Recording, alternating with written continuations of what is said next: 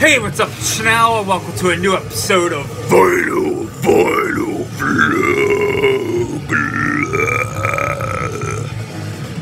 And today we're gonna be blasting this 1995 Canadian metal gem of Gorelust-Reign of Lunacy. 1995 Canadian death metal underground gem.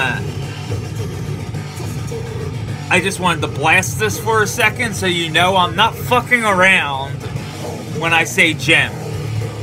Because Gorelust are one of those bands that I have no idea why they did not blow up after this. Maybe it was because Cryptopsy came along the year after with None So Vile, but we'll go into this in a second. I just want you to hear how ridiculously heavy Gorelust did death metal in 1995, as it seems like they took a lot of influence from New York death metal and added a Canadian flair to it. It's fucking great, and you'll hear what I'm talking about in a couple seconds.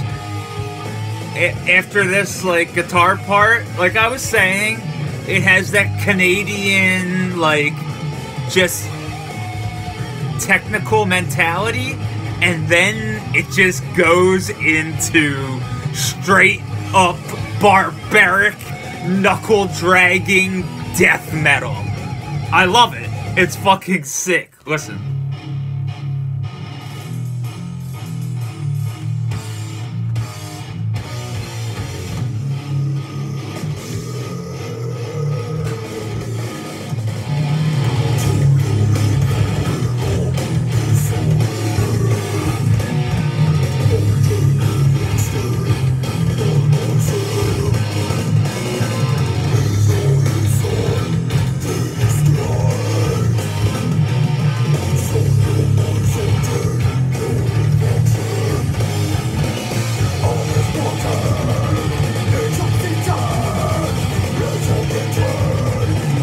I love this shit!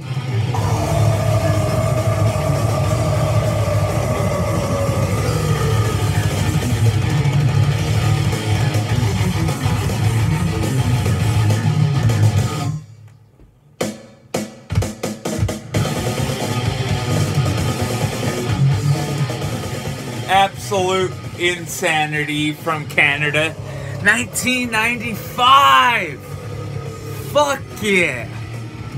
Now, why was Gorelust left in the dust? Seriously, why? I have no fucking clue. This whole record is a goddamn masterpiece. Side Gore and Side Lust.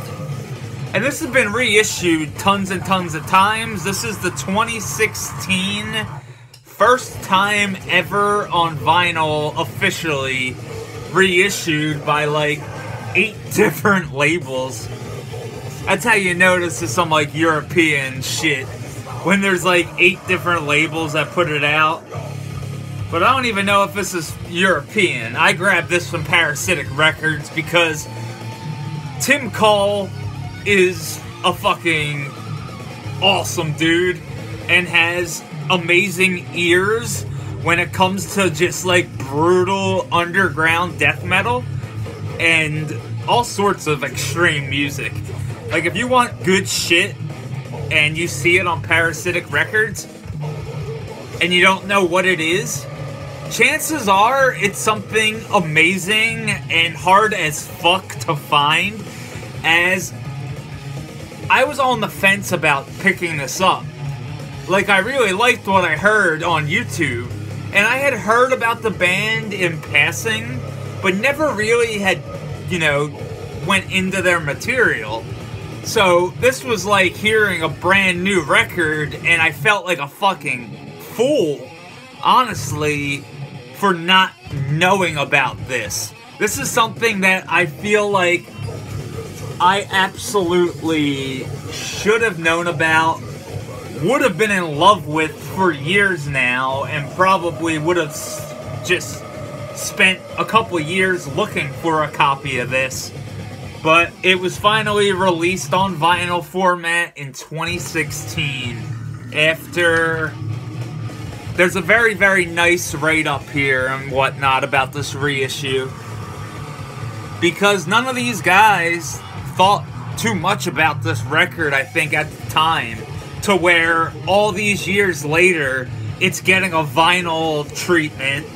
I mean, now, 2016 was a few years ago, but still.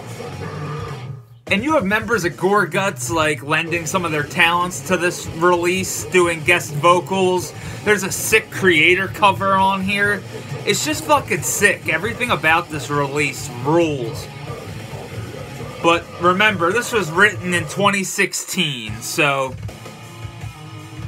And here we go again, 21 years later, and Reign of Lunacy is still getting reissued.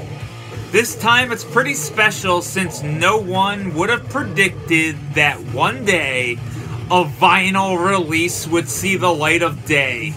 We were wild, young, and naive, but so passionate about death metal. We were not rock stars, we were fans of the music. Passionate was the correct word.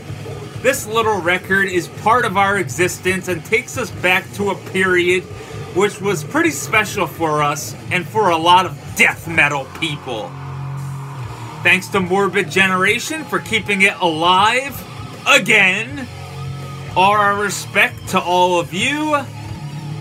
Gene Bewley, vocalist, June 2016. And then we have some Lunacy facts. The album was completed in about 5 days at the famous Lee Studio Victor in Montreal, Quebec, Canada. All vocals were recorded in about 4 hours. Vocals were recorded mostly in one take from start to finish.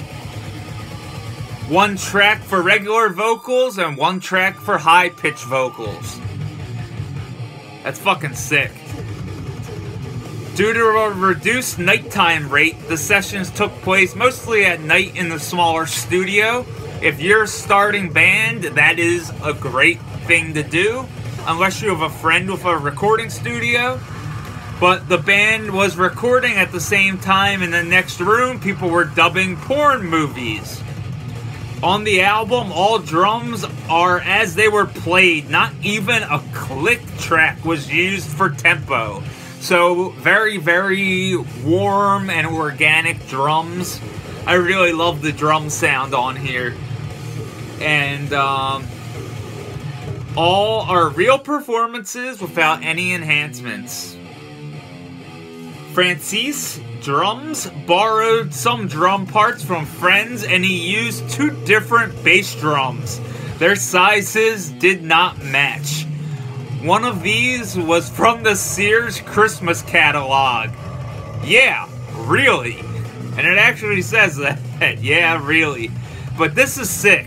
This reminds me a little bit of Infestor here.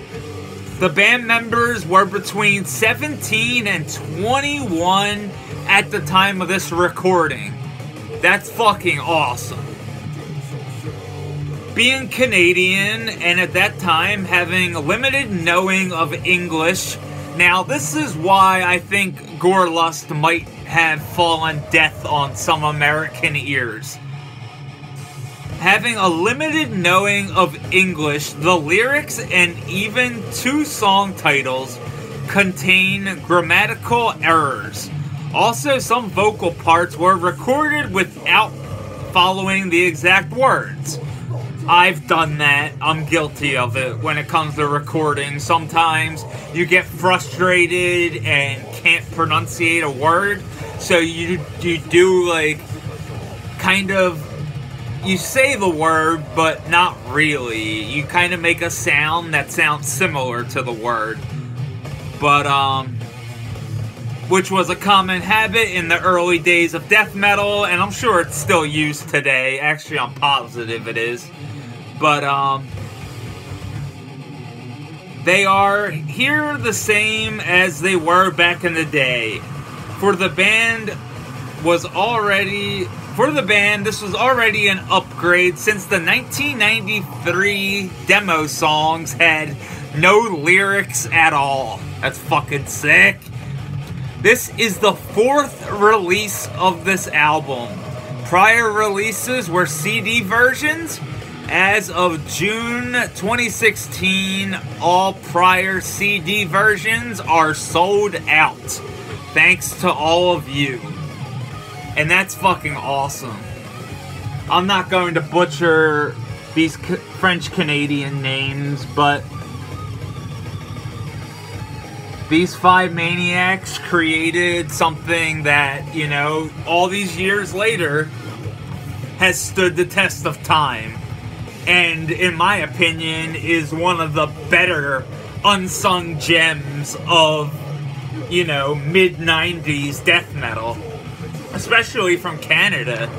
But, like, you have, like, some big names on here helping out. Like I said, I think, well, rest in peace, Steve Hurdle.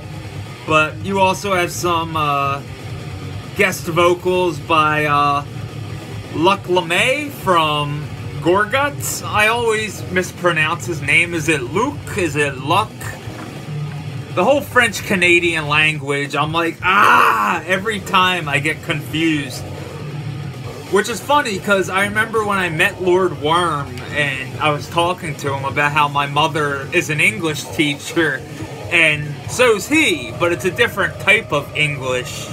Like, he's teaching French-Canadian citizens how to properly, you know, speak our native tongue, which is pretty cool. But here with Gorelust-Reign of Lunacy, this is just death metal for fans of death metal. And I have to thank Tim at Parasitic Records for having this fucking gem in his distro, as I was just blown away. Like, completely blown away by how fucking good this was. First to listen through, I immediately was like, alright, I need to get this. And here it is. I was lucky enough to also grab the last copy.